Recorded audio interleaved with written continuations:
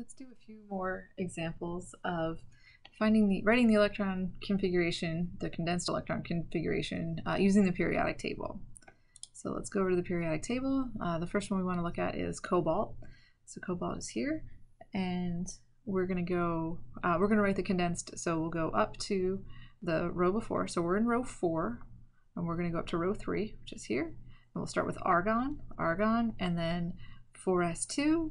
And now the D block starts at 3, and we're going to go 1, 2, 3, 4, 5, 6, 7 steps.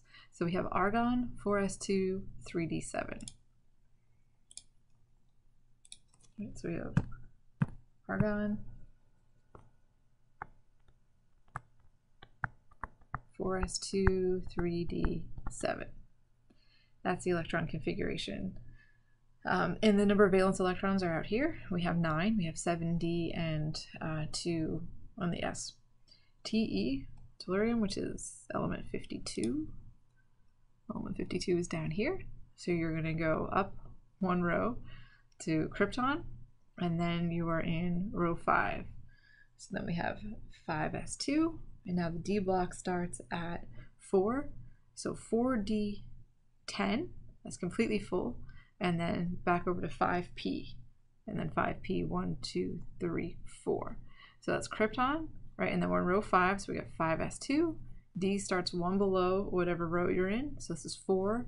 There's 10 steps over here, 4d10, and then 5p, 4. So we can write all that down.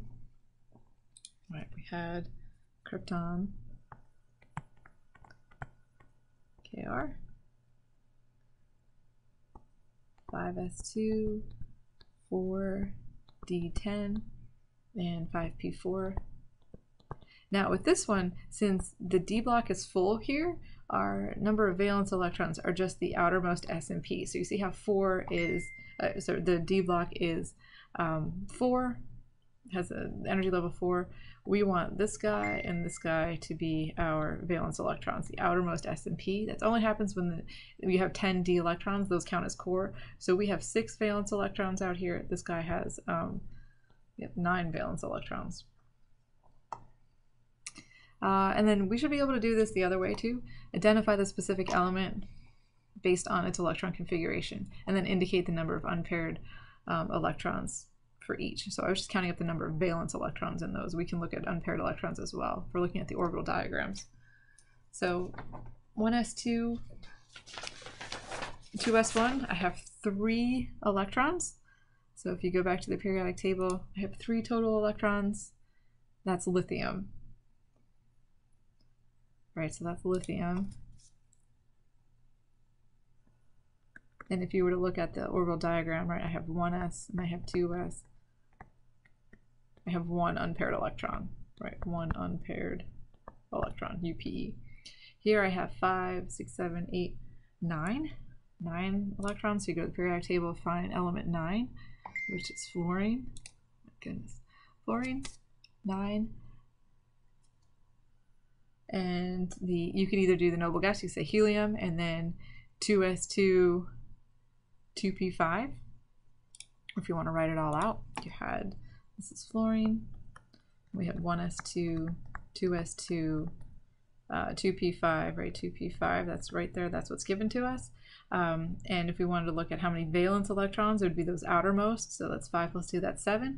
And if you wanted to draw the orbital diagrams, you have 1s, that's full, 2s, this is full, and then 1, 2, 3 for your 2p, 1, 2, 3, 4, 5. So he also has 1 unpaired electron there.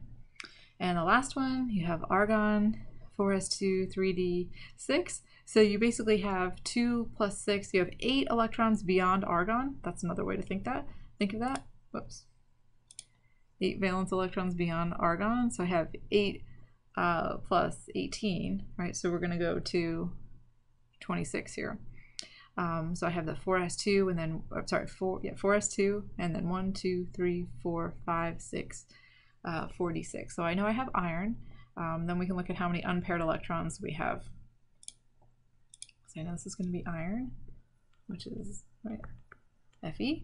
and then unpaired electrons. Let's just look at the valence electrons. This 4s2 is full, and then I have 1, 2, 3, 1, 2, 3, 4, 1, 2, 3, 4, 5. Is that 5? 1, 2, 3, 4, 5 d orbitals, and I have 1, 2, 3, 4, 5, 6. So the rest of these are unpaired. So I have 4 unpaired electrons there.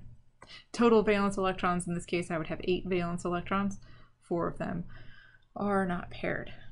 So just to summarize again, in general, if you have a completely filled D or F subshell, if they're filled, we don't consider them to be valence electrons.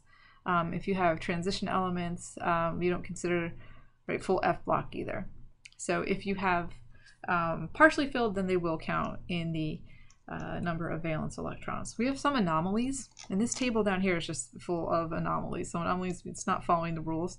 And so basically this block here, chromium and our copper block, they give us electron configurations that are kind of confirmed by experiments when you count the number of unpaired electrons that are not the typical rule. So if you look at chromium over here, you would expect it to be argon and then 4s2 3d4, right? That's what we would expect it to be. We would expect it to be, if it followed the rule, argon and then 4s2 3d4, right? Which would look like 4s2 and then 1, 2, 3, 4. But what actually happens is this electron over here actually appears over here, and so the electron configuration really looks like not this one, but it looks like argon and then 4s1 3d5.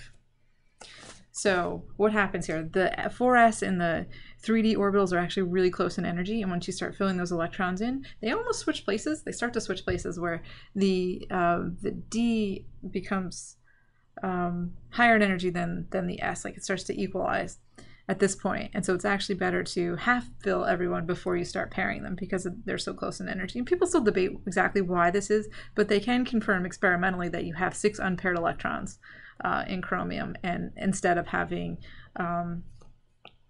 4, right, if this one was over here.